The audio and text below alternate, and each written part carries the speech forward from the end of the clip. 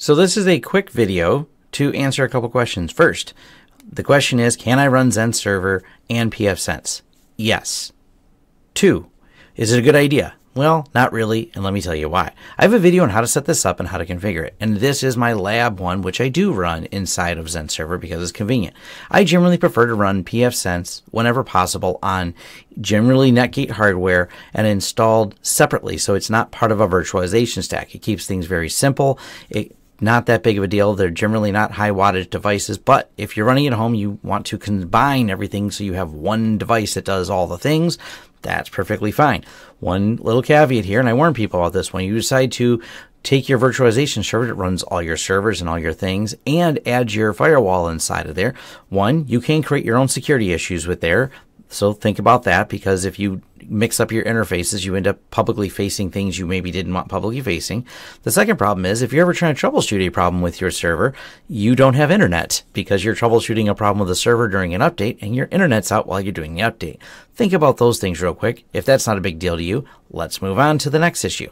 Now, the first question, I've covered this in my video of setting up pfSense virtually, and I'll link to that video below. So for those of you that want to take the time to watch the whole video to understand how it's set up, I have one. For those of you that are looking for the couple-minute fix, this is the fix.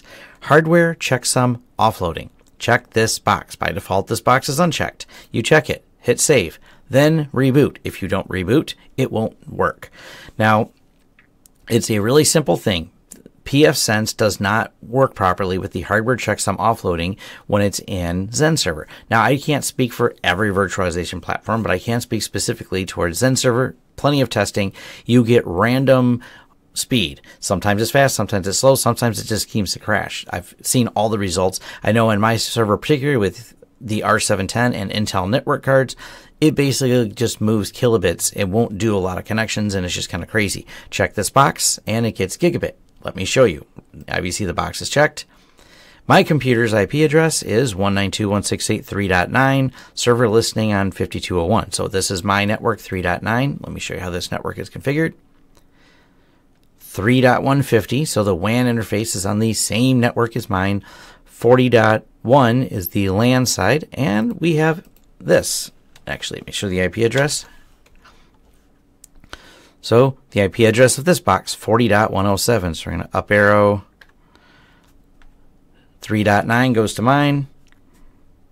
And you can see we're getting gigabit performance, no problem. It works fine.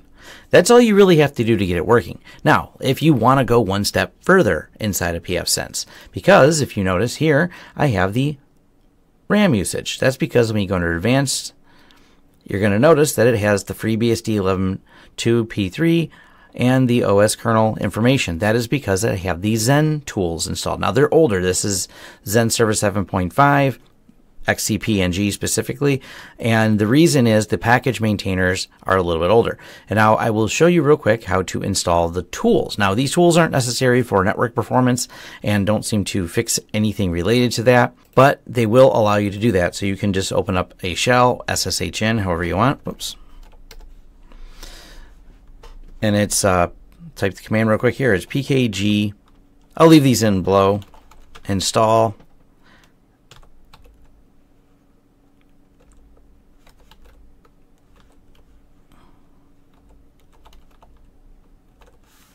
package install XE-utilities. I think I spelled that wrong. Nope, I did. I spelled it right. All right. I will leave the exact links in there. And there's a couple other steps you want to do to enable it in startup. I'll just leave them right in the description below rather than typing all X. It's already enabled on this, so I don't feel like double enabling it to show you the command. Now, last piece of this little problem. Firewall, traffic shaping. The firewall does not have any interfaces that are capable of alt-queue traffic shaping. I have had trouble with traffic shaping, including the setting up the CODL limiters on here too. Traffic shaping just seems to have some incompatibilities when I'm running it virtually. Now, the good news is I've been told, but don't have any way to verify this, I don't have an ESX server handy, that it does work in ESX server, but that doesn't surprise me because ESX server has both been around for a long time. And when you go to the package manager, there are VMware tools for pfSense, so I've been told it works. Now, I can verify because I have tested it does work, but I don't know at what speeds. I haven't done any extensive testing with it. It does seem to support traffic shaping inside of VirtualBox.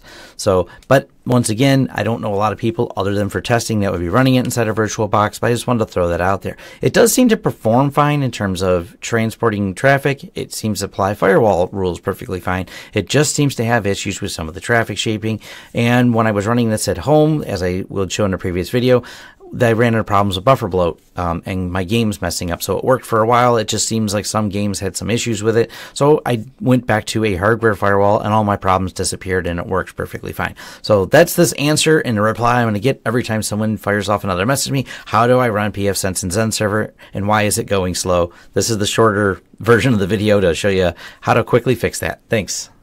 Thanks for watching. If you like this video, go ahead and click the thumbs up. Leave us some feedback below to let us know any details, what you like and didn't like as well, because we love hearing the feedback. Or if you just want to say thanks, leave a comment. If you want to be notified of new videos as they come out, go ahead and hit the subscribe and the bell icon. That lets YouTube know that you're interested in notifications. Hopefully they send them, as we've learned with YouTube.